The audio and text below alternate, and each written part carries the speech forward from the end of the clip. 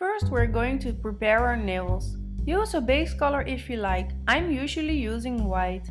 You can apply sticky tape or Vaseline all around your nail so we don't have to do that much cleanup when we're done. Now we're going to apply the polish on the water just like in my other video. Make sure that the water is room temperature and hold the brush as close to the water as you can. If you hold your brush too high, the drop of polish will sink to the bottom.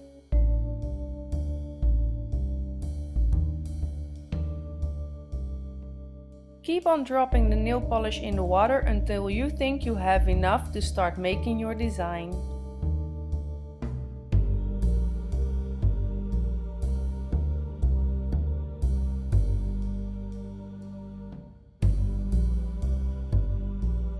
Use a thin needle to draw your design. Clean your needle in between the strokes and never use the first ring of nail polish that we made in the water, so the ring on the outside.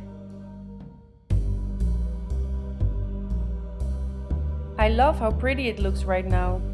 Apply the stamper the same way you would if you were using your nail. Apply it quick and in the 45-degree angle. Keep it underneath the water and use an orange wood stick or something else to clean the water around your stamper. Now put the design on your nail. I'm using my cheap drugstore eyeliner brush and some acetone to remove all the excess nail polish.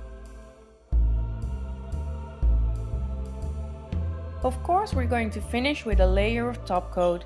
Apply it floating above your nail. And here's the result when the top coat is dry.